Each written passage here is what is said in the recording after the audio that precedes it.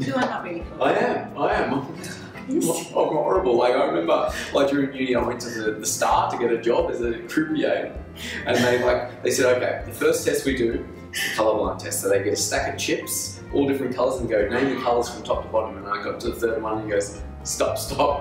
They're not great. They're not going to go. Your colourblind, ain't good. But you picked up this colour, no? I do pick up that colour, yeah. I know the differences between the colours, but I couldn't really tell you what colour it is if you said, what colour is that?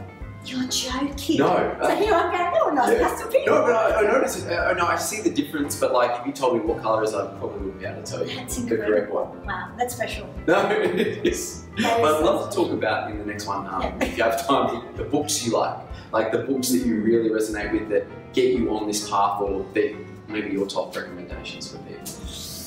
My books are a bit heavy. Are they? They're like Power of Now. And, Oh, Eckhart Tolle. Yeah, I love Eckhart Tolle, but he's very not interesting when he speaks. Yes, he's very present. I went into the vortex and I was so happy. I met him once. When I used to be guest experience manager at a hotel, I probably can't say the name, but in my previous life, he stayed and I looked after him and I looked after his wife, Kim. Wow. Yeah, it was very... He's one of the people on my top list of people I'd like to meet. Oh.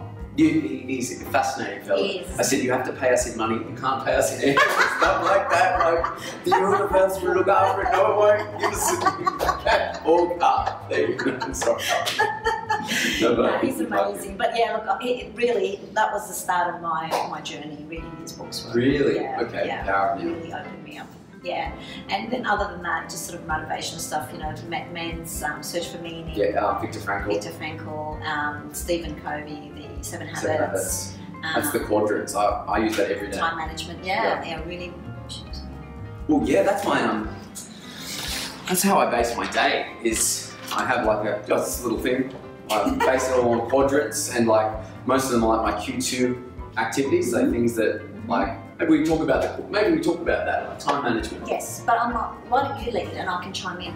All right. Do you want to do that one? Let's do that one. Want to do that one? Guys, thanks for joining us for another edition.